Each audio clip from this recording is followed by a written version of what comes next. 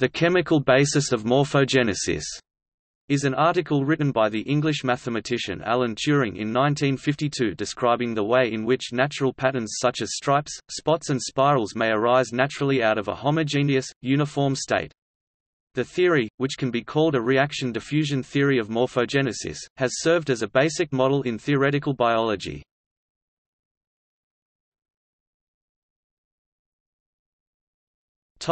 Reaction-diffusion systems. Reaction-diffusion systems have attracted much interest as a prototype model for pattern formation.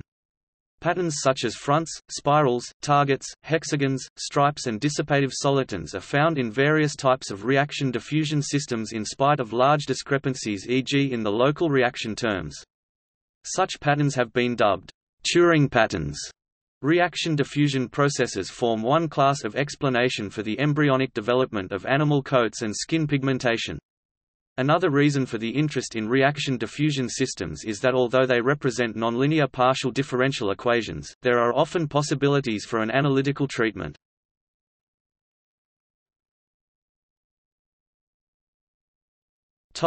See also: Evolutionary developmental biology, Turing pattern.